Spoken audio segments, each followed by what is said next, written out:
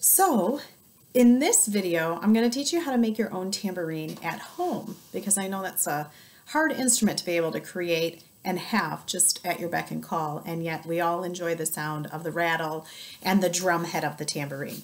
So in this video instruction, you're going to need 2 paper plates. Let me get my stuff here.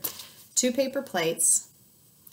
You're going to need keys, and I found these carabiners that we have, but you could use large paper clips or safety pins, something that will hold a couple keys that will rattle together. You're going to need a screwdriver and some tape.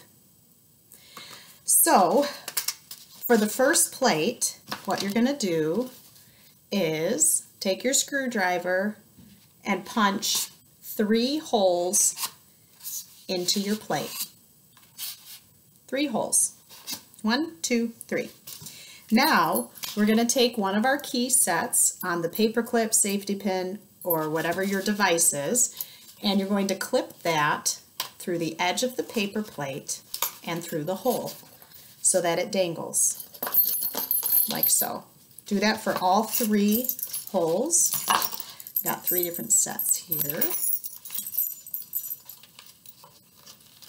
All right, here's the second one, and here is the third one. Now, you'll notice that the weight of the keys makes the plate a little bit unsteady, but that's where the second paper plate comes in. I want you to put it on top of the paper plate and then use your tape to tape the plates together.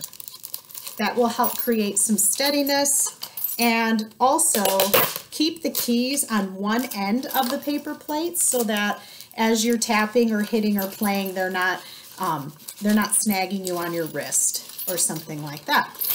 So now you have your own tambourine. Give it a try. See what you think. Have fun. We'll be using this in one of our songs later. Have a good rest of your day. Bye.